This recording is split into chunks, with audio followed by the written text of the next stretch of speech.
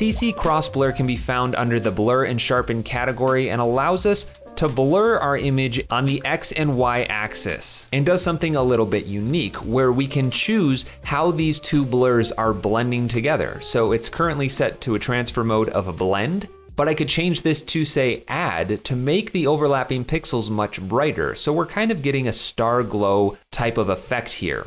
Could also change it to screen to be a little less dramatic, or multiply if that's something that we were after.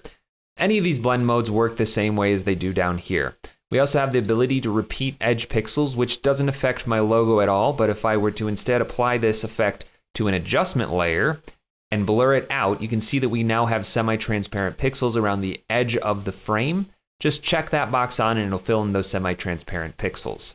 Now, one way that you could use this effect is by duplicating your layer, taking the effect off of the original.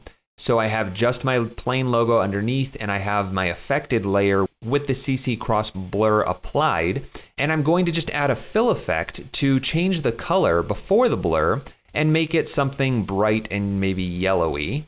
Click OK, and then change the transfer mode to add, as well as changing the blending mode for the layer to add.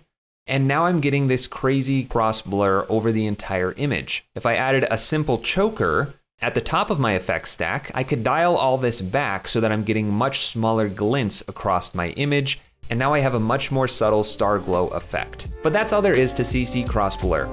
Hey, thanks for watching. If you enjoyed this tutorial, then check out the other ones here on my YouTube channel. And if you like my teaching style, then definitely check out my longer form content on Skillshare and School of Motion. And if you want to support more tutorials like this one, check out my Patreon. You can find links for all of that stuff in the description of this video.